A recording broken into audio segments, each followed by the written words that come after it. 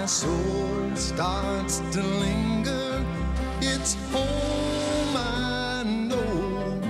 If you catch me daydreaming now and forever, thoughts are carrying me alone to that place we call home. Down that long road, throughout life we roam. Whenever I go to that place I know, it'll always be home, home to me.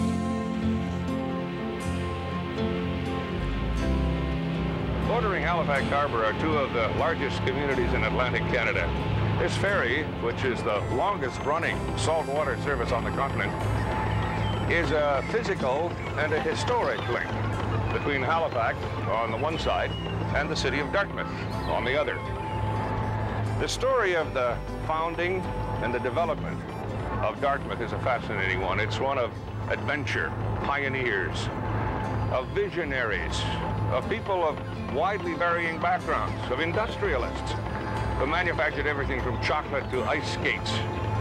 There was the leader in the field of folklore preservation, long before that was fashionable. And then there were the gutsy entrepreneurs who took on the magnificent task of building a canal right across Nova Scotia. Throughout all of this, the single most important influence was the abundance of fresh water in the saltwater environment of the Atlantic. So, let's go ashore.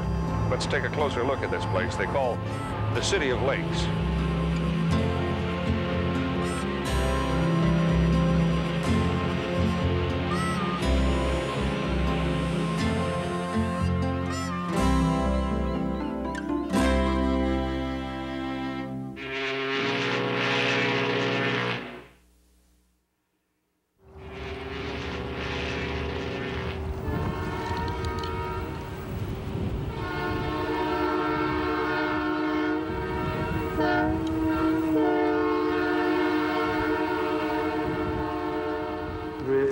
Burning blue, wild walk the wild shadows, night winds go riding by the lucky meadows on through the ring day.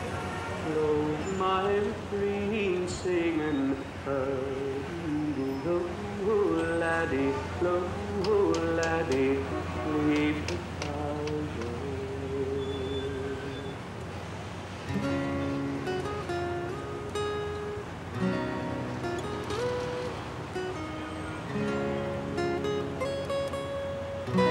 Coastal cities acquire a patina, a weathering that distinguishes them. Harbor sounds, salty air, a song woven into day-to-day life. Dartmouth is like that. The people. Coastal cities possess a uniqueness of individuals who seem to take on the lore of the sea. A few are salty, some dynamic, others adventurous, playful. Dartmouth has been home to many like that. Take, for example, Owen Soller. A top rower, he has coached some of the best. Working out on Lake Banook, one of many within the city, today he's on the family crew, 3 generations. And at age 85, he's hard to keep up to.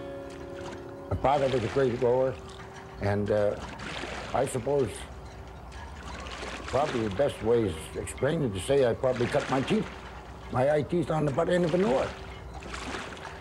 I like competition. I was very competitive. I like competition. And the same way with the rowing. If I lost a day tomorrow, I was going out and I was going to win.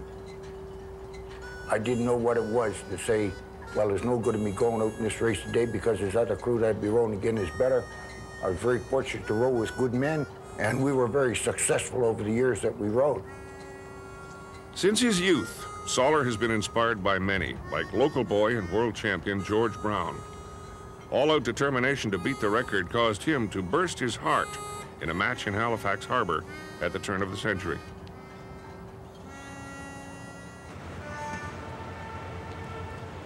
Once the summering grounds of the Micmacs, Dartmouth Cove has harbored a lineage of vessels without interruption since the first European presence.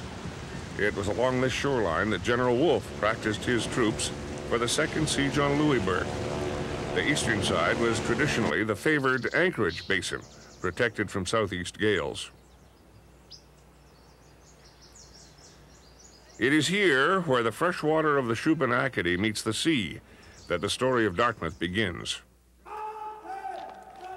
General Cornwallis came in 1749 to establish a British garrison in what was then called Chebucto Harbor.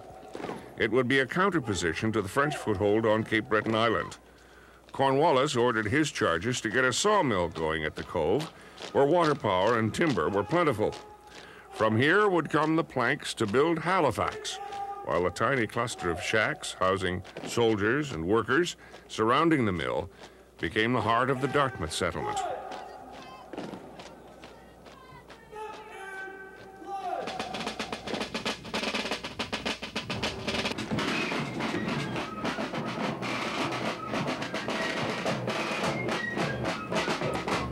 The fortress at Halifax as a naval and military base guaranteed the sea routes to Europe and defined what the English called Nova Scotia, a territory in dispute since the Treaty of Utrecht was signed between France and England in 1713. With the threat of French reprisal, pressure mounted to populate the basin area.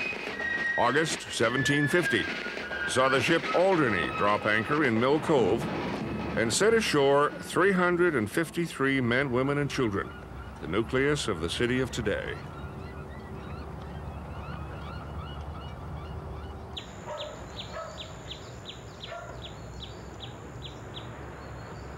The period between the 1780s and the 1830s was vital to the development of this fledgling community.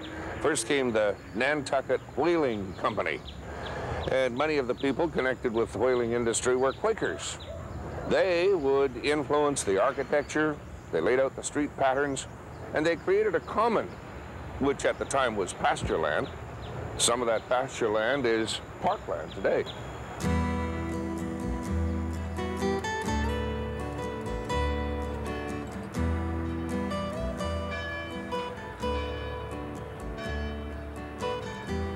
The whalers had moved from Massachusetts after the American Revolution in order to continue business under the British flag. Dartmouth's first major industry, the whaling boats would venture on journeys to the coasts of South America and Africa. Their impact was brief, however. Within 7 years, heavy British duties forced them back to their Welsh homeland. In the solitude of Christchurch Cemetery, the old Quaker burial ground, internationally known painter Tom Forrestal sometimes pauses to reflect. I've lived in Dartmouth, of course, for years and years and years, and I find it's a great place to live in. The idea I work with are the universal things that fit in with anybody, any place they go. So I paint the bigger idea. If there's not a bigger idea there, to me, it's not worth doing. The painting here in the graveyard, a lot of people see them as a negative thing, but they're not. They're incredibly interesting. Even this one here, some of Dartmouth's greatest citizens who in the past are here, all about us. And there are memorials to them, and they're fascinating.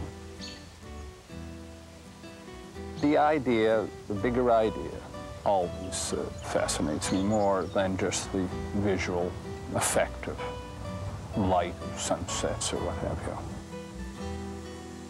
you. 3 years ago, the harbor was clogged with ice. And I had gone down to the harbor to look at it, and fine, it was quite remarkable, really. I was quite impressed.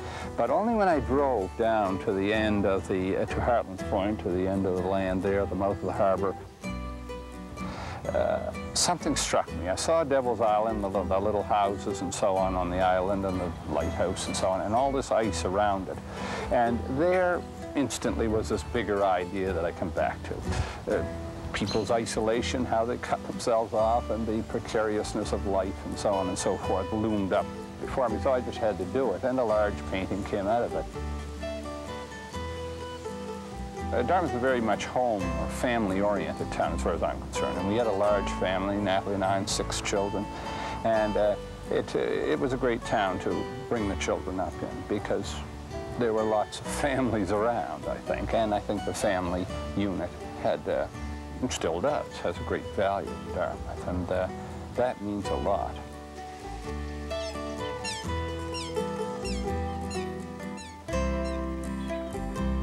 The Micmac Highway, between inland wintering grounds and the sea, gradually gained attention. And not only as depicted here, for sheer pleasure on a hot summer day.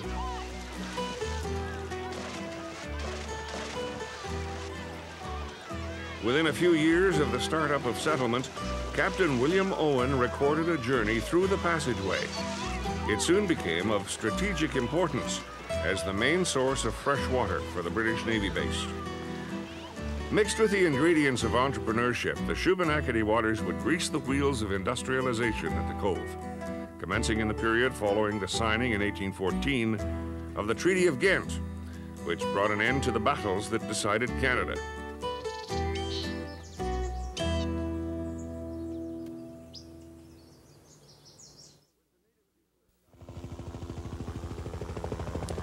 With the native people as guides, the Nova Scotian interior gradually came to be charted. This, coupled with a burgeoning Dartmouth community, fueled enterprising dreams. By the early 1800s, local merchants saw a chance to capitalize on the canal-building fever of the times. The prospect of an inland water transportation route, connecting them with the settlements along the shore of the Bay of Fundy, just 100 kilometers away, captured their imagination. It would eliminate that dangerous sail around Cape Sable and open up the interior. On July 25, 1826, on his way to launching Upper Canada's Rideau Canal, Governor-General Dalhousie turned the sod for the Shubenacadie system.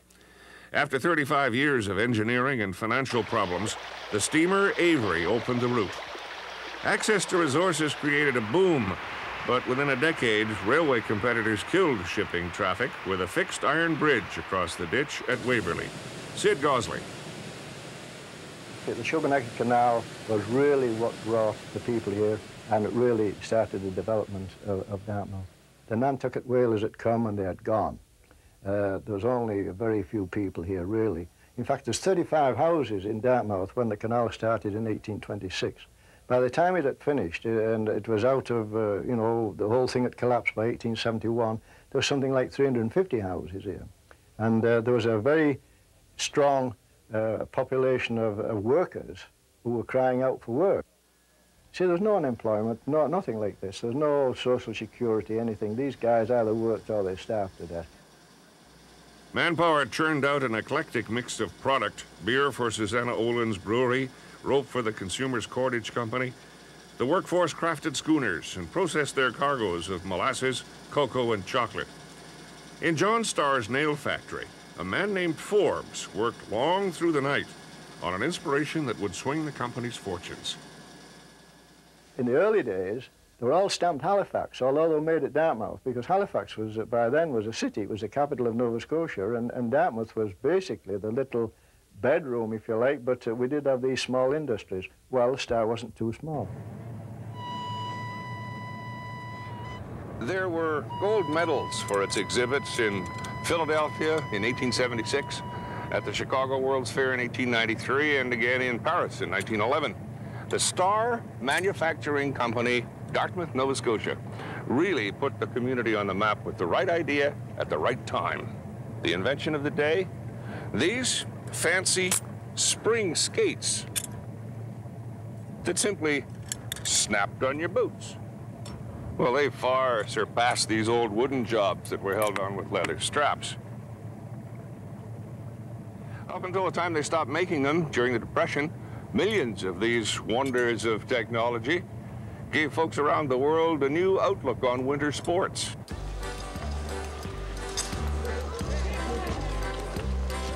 Over 11 million pairs of the blades were stamped out on the assembly line in the first 30 years of its existence. Star would pay out over $1 million in wages to keep teams in the win column and bonuses in the pockets of the harbor town's workers.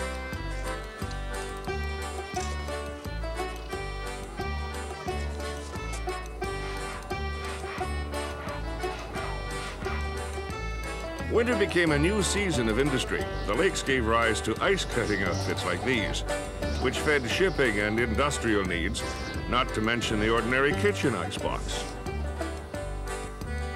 The winter harvest would not only produce a bounty of ice and timber, but would also yield a gold mine of material which extolled the human experience. Documenting and recording this lyrical bonanza became the self-assigned task of one woman. Clary Croft is a folklorist and performer. A tremendous amount of the fishermen who worked on the salt bake schooners going to the Grand Banks and going to the West Indies would go to the lumber camps in the wintertime. And there, people in the lumber camps used to have song contests, and they would try to sing each other out. And sometimes you could get people to sign on in a lumber camp if you told them that such and such a person was going to be there because he was such a popular singer. You're going to be entertained all evening long. It must have been a wonderful experience to go and hear that kind of material. Born in Dartmouth in 1899, Helen Creighton would leave the nation a treasure earned by her single-minded mission. Helen was a pioneer in the field of folklore, studying folk songs, ghost stories, the supernatural. She had a tremendous vitality and a tremendous need to experience new and exciting things. And growing up in Dartmouth in the time that she did, she had the opportunity to do that. One of the interviews I did with her, I asked her what she felt was the most important work she did. And she said, I saved the material, and now I'm giving it back. And it's up to other people to do something with it. And that's the important part about heritage. You can do anything you want to with a house and make it look pretty, but if it doesn't reflect the life, and that's why she was so pleased with what was happening in Dartmouth. Dartmouth was trying to do that. Dartmouth was trying to reflect the life, and she was thrilled when the museum took over her house and decided to reflect the city that she was so proud of. She would always correct people in an interview, oh, no, I'm not from Halifax, I'm from Dartmouth. It was a big point. She was very proud of this town. Oh, what have you in your bag? Oh, what have you in your pack? By the false night to little child on the road. I've got a little primer and a little bed for dinner. Cried the pretty little child, only 7 years old. Deedle-diddle-dum, diddle-doodle-diddle-dum, diddle-deedle-diddle-doodle, diddle-deedle-diddle-dum, diddle-doodle-diddle-dum, diddle-deedle-diddle-dum, diddle-doo, right, diddle-diddle-diddle-dum.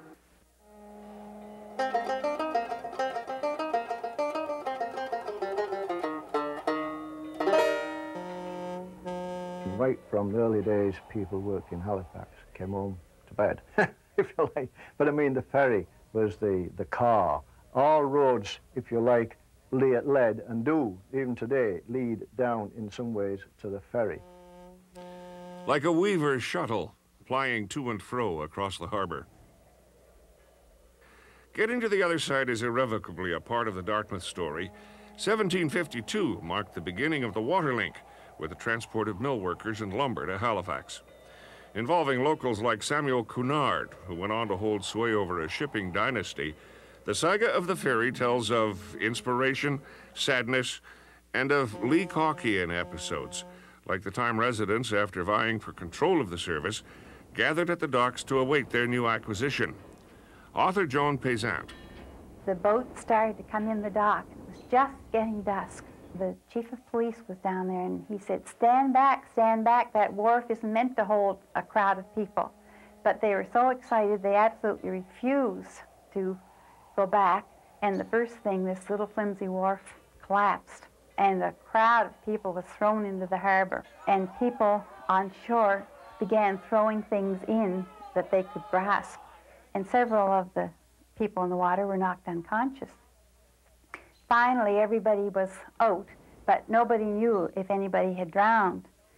And in those days, when everybody wore hats, all these hats were floating on the water. So they were taken out and ranged along the seats in the ferry, and crowds of people went through identifying hats. Unfortunately, that it was a bad beginning because 4 people had been drowned. For 2 centuries, prior to the first bridge across the reach, this all-important link transcended the era of paddle, sail, horsepower, and the internal combustion engine. the lifeline of the harbor. It is the unbroken tie that has spanned the reach of time, witnessing its joys and sorrows. Like the time tragedy hit Dartmouth on the morning of December 6, 1917. The Belgian relief ship Imo collided with the Mont Blanc, carrying 2,600 tons of high explosives, resulting in the greatest man-made explosion before Hiroshima. As I walked out one evening fair to view the fields and to take the air, I heard a young man sigh and say, I've lost my darling Phoebe.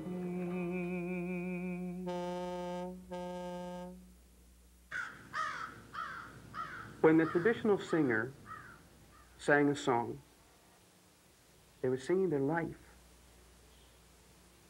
They knew the people intimately.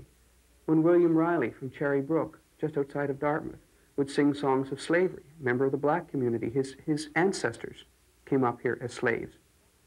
He would have to stop in the middle of singing because the tears were streaming down his face. Walter Roast was a postman. People sort of used to make fun of him, old bachelor. And all of a sudden, he was invited to come up to Halifax and Dartmouth and sing on the radio. Well, his songs were important again. They were part of the community, something for the community to be proud of. It gave people that validity of saying, my life was important. The lives that the early people lived were important. Important enough for somebody outside the community, like Helen Creighton, to come in and say, I don't want to know how you're like me. I want to know how you're different and what makes you special and what makes you unique. Helen Creighton died in December 1989. Her legacy lives on. Coastal cities are more than salty air and harbor sounds. Coastal cities, the people who pioneered them, lived them, loved them, while becoming a part of that patina, know who they are. The people of Dartmouth are like that.